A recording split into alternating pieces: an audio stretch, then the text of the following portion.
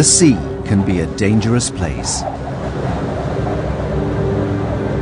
Even with modern ships and modern technology, disasters can still happen.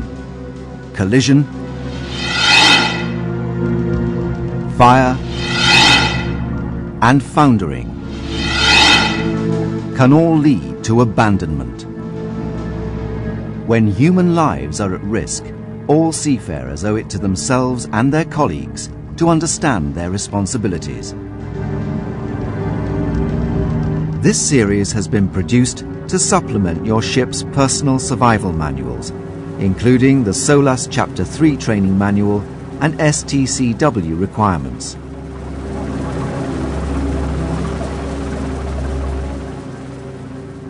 This video looks at enclosed lifeboats, free-fall lifeboats, and rescue boats.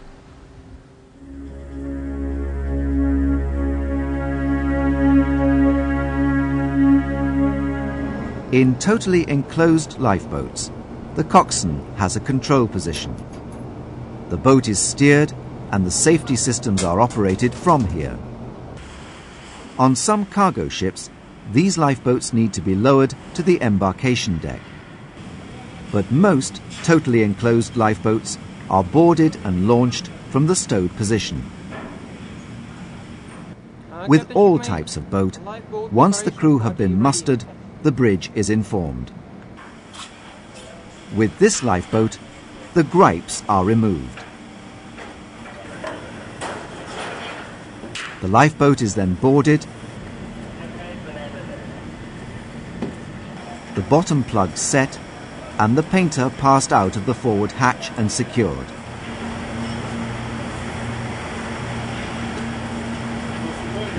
As the ship is in port, the harbour pins are removed, and the boat is then lowered to the boarding position.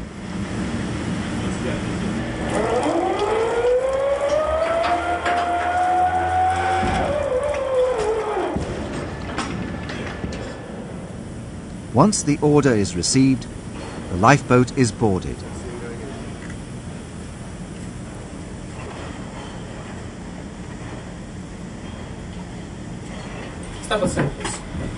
Occupants need to be directed to their seats.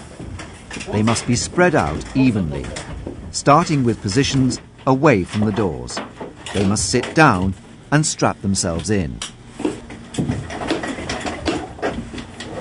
As they enter, designated crew members bring with them the satellite EPIRB, the radar transponder, and if there's time, extra water. Once everyone is on board, the doors and hatches are battened down.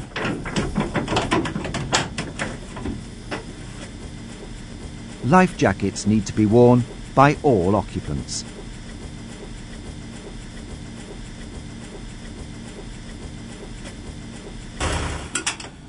The coxswain then straps himself in and starts the engine.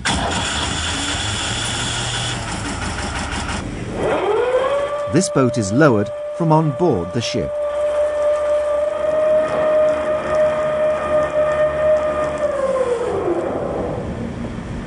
Many totally enclosed lifeboats are lowered from inside the lifeboat. The coxswain pulls on the self-lowering cable.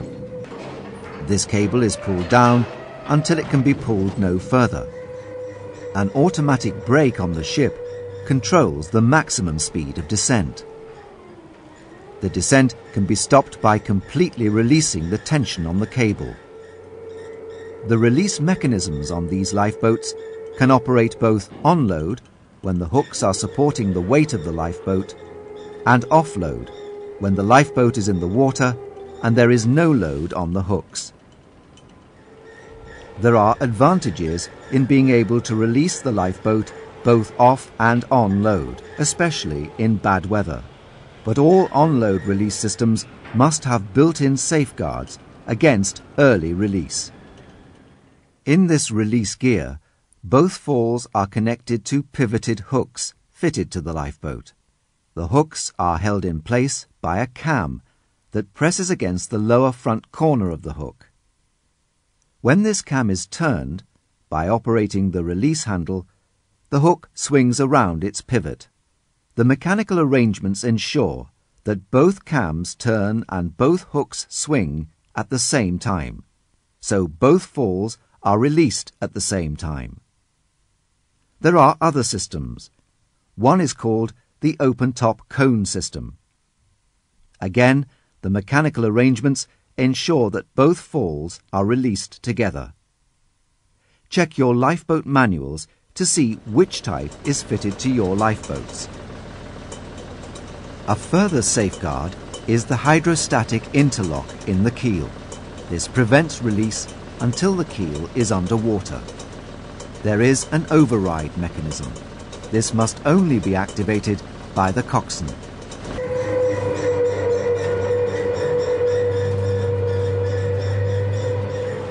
In heavy seas, the coxswain should either use the on-load release method, stopping descent when the boat is 1 meter above the water and then releasing it, or use the offload release method by timing the descent so the boat enters in the trough of a wave. The coxswain pulls out the safety pin. When the lifeboat enters the water, the weight comes off the falls. The coxswain pulls back the release handle. This turns the cams, which release the hooks. The falls disconnect, and the lifeboat is now under its own power and the control of the coxswain. Different lifeboats have different systems. Make sure that you are familiar with the system on your lifeboats. As soon as the engine is running and the falls have been released, the painter is released. Like other essential operations, this must be possible from inside the lifeboat. If seasick pills haven't been handed out before, the coxswain orders them to be given out now. Good leadership is important in emergencies, and the coxswain must put himself in charge of the evacuees.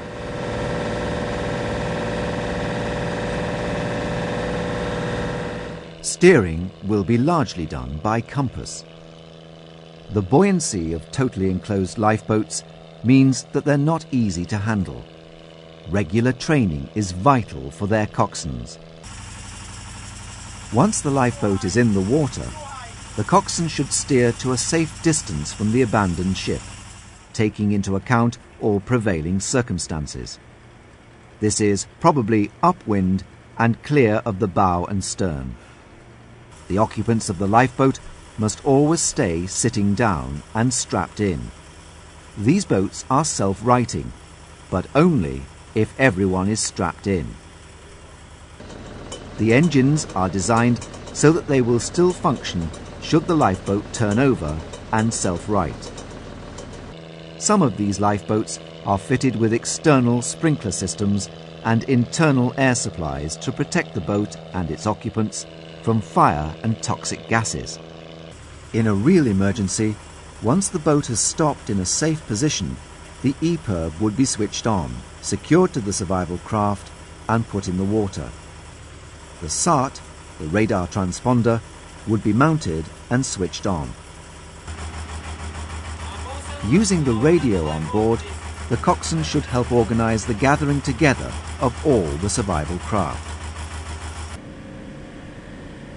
Maintenance is essential to make sure that all the lifeboat systems are fully operational. The stores must also be checked and replaced in line with flag state requirements.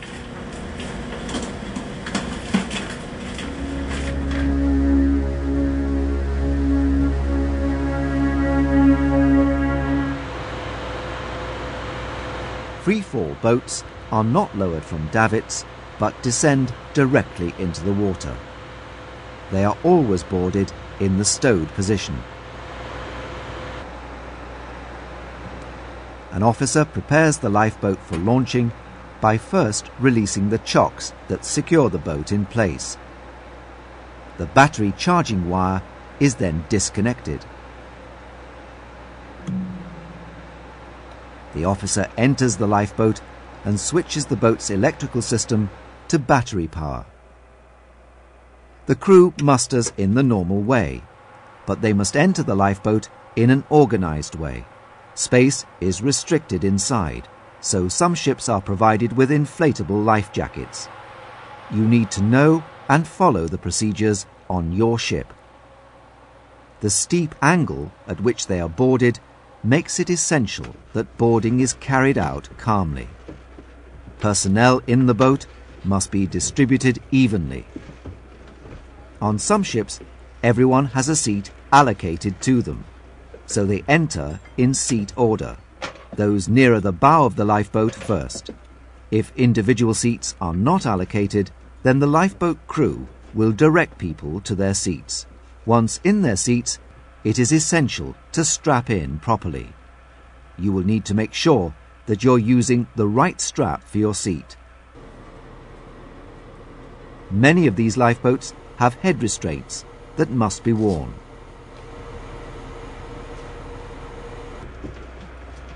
Entering by seat order means that the coxswain, usually the ship's captain, will be one of the last men to enter. He then starts the engine, preheating it for 30 seconds before ignition. Right, everyone secure? If the motor does not start for any reason, the lifeboat can still be used, as its speed of descent will take it clear of the ship. The designated person has the task of bringing on board the SART and EPIRB. Sometimes this is the chief officer. Once everyone is on board, the door is shut. When everyone is seated, the coxswain checks the engine. He ensures that everyone is strapped in. He then operates the release handle and launches the lifeboat. Maintenance is important for free-fall lifeboats. The rollers on the ramp must be maintained according to the manufacturer's instructions.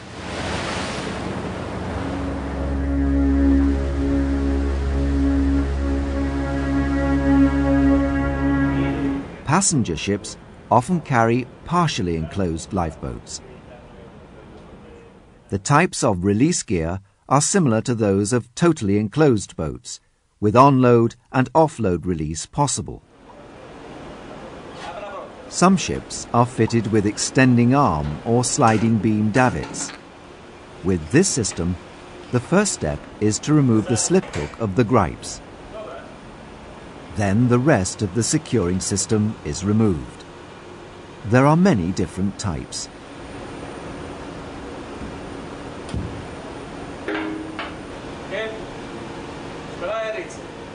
Okay?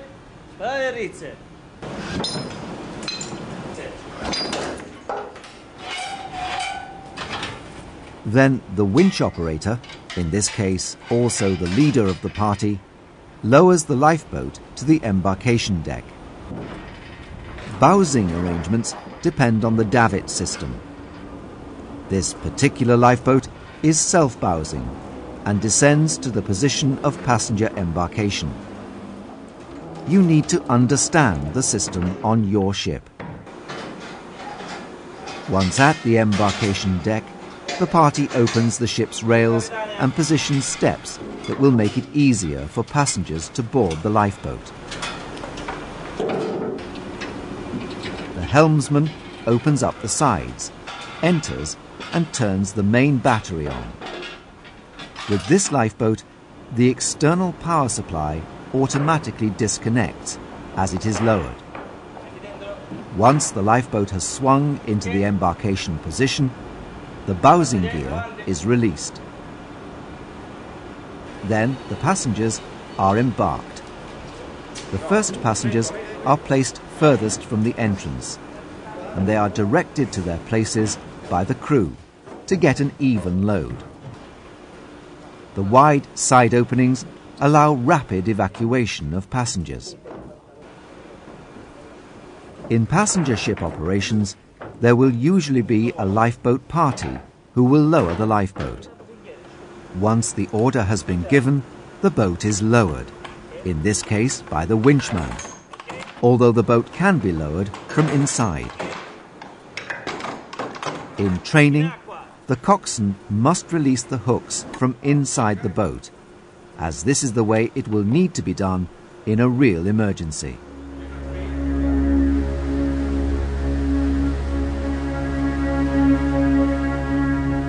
Under the SOLAS regulations, most ships have to carry a designated rescue boat. This can be a specially equipped lifeboat.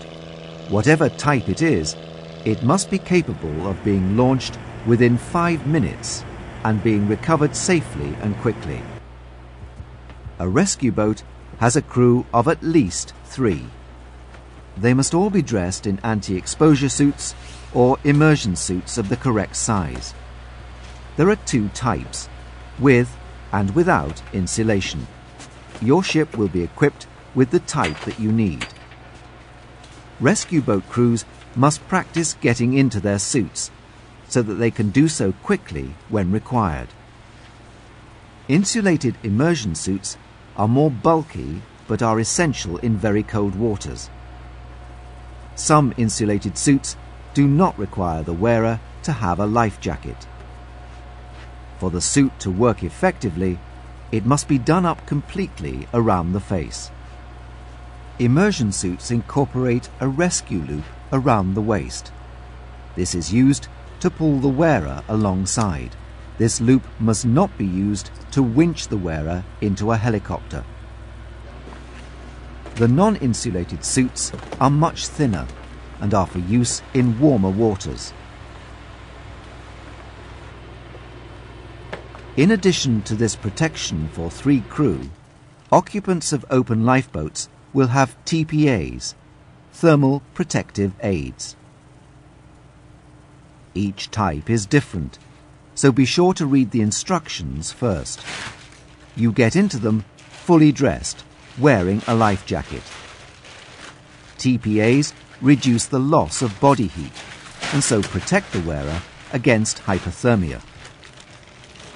In life rafts, as well as enclosed and partially enclosed lifeboats, there must be TPAs for 10% of the occupants, with a minimum of 2.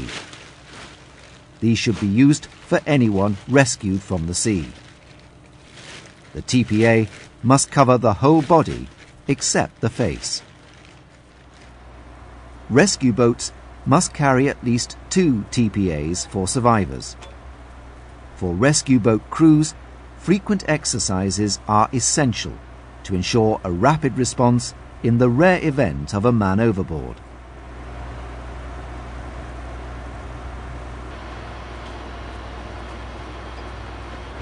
In this exercise, once the rescue boat is ready, the bridge is notified.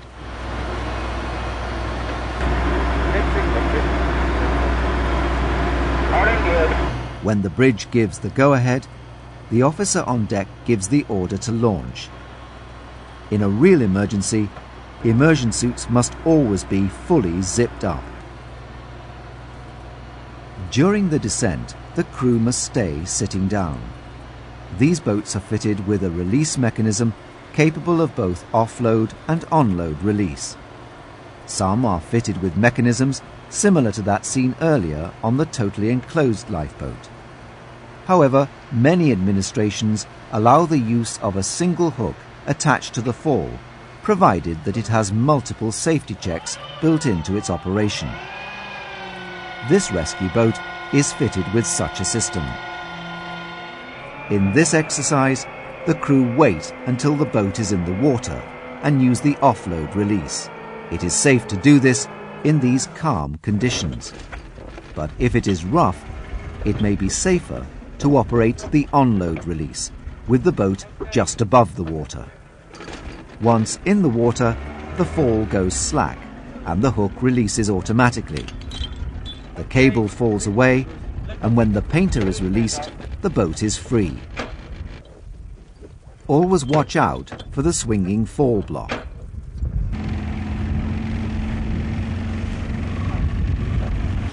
When making a recovery, the rescue boat should first make an approach at a safe distance to get into the right position and to show that help is at hand. The casualty is then approached with the wind at about 45 degrees on the bow. The 2 crew members go forward as the boat comes up on the leeward side of the casualty. This direction of approach avoids the danger of the rescue boat, with its greater leeway, being blown onto the person in the water. The two crew members get hold of the casualty, turning him if necessary, so that his head points towards the stern of the rescue boat. They then pull him into the boat so that his feet are pointing forward. In cold waters, it is very likely that the casualty will be very cold. They should be put into a TPA as soon as possible. Once the boat makes way, the bow will rise, and the casualty's feet will then be above the head, the correct position for first aid. In rigid rescue boats, it may be necessary to use a boarding net or other method to rescue a person from the water. The next stage is the recovery of the rescue boat with its crew and casualty. This is not too difficult when the ship is stopped. If a sea is running, the master will navigate the ship to help the rescue boat. However, connecting the boat to the fall in a seaway is never an easy task. It is important to maintain regularly all the ship's emergency life-saving equipment, especially the release mechanisms. The stores, particularly the pyrotechnics, should be checked to ensure that they're up to date. Participate fully in all emergency exercises. Read all available manuals. Take advantage of all emergency response courses. Watch this series of programs again. Make sure that you know what to do in case of an emergency. Your own life, as well as the lives of everyone on board, may depend on it. Many of the survival techniques for life rafts and lifeboats are dealt with in the 4th program in this series.